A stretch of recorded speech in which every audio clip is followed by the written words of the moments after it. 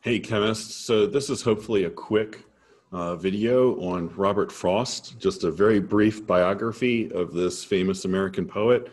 And the reason why we're doing this is because we're actually going to be studying one of his poems that has some pretty major connections to the history of atomic models. And so Robert Frost was known as a pastoral poet. He wrote a lot about nature. He was alive from 1874 to 1963. And he was born in San Francisco, California, March 26th, 1874. So that top picture there is San Francisco with the Golden Gate Bridge. He left California at age 11 after his father's death. His family moved to Massachusetts. He was valedictorian of his high school, Lawrence High School in Massachusetts, which is the red pin on the Google map there on the bottom right corner. The other two towns there, he farmed and taught high school in Derry, New Hampshire, and Franconia is a town that'll come up a little bit later in his biography.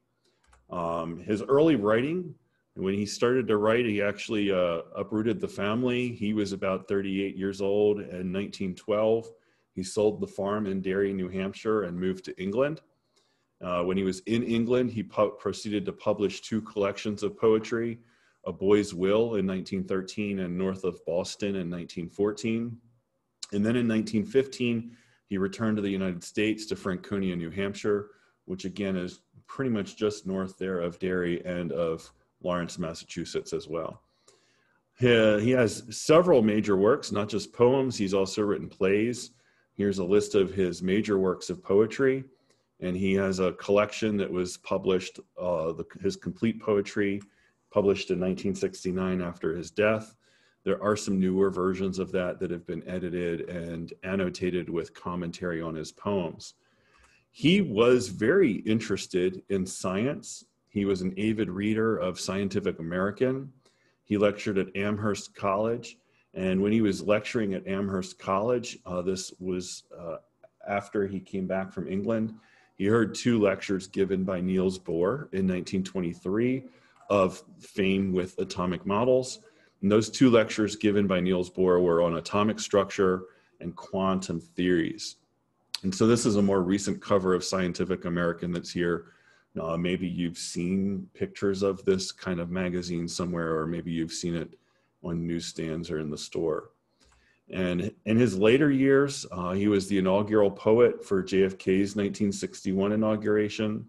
He has been quoted as saying his goal in life was to write a few poems that will be hard to get rid of. His memorable and powerful poems are his mark on the world. And he died January 29th, 1963 in Boston. And at the bottom there are three pictures of him from different points in his life, and illustration of what an atom would look like there at the bottom, because we're learning a little bit about Frost as we get ready to analyze one of his poems.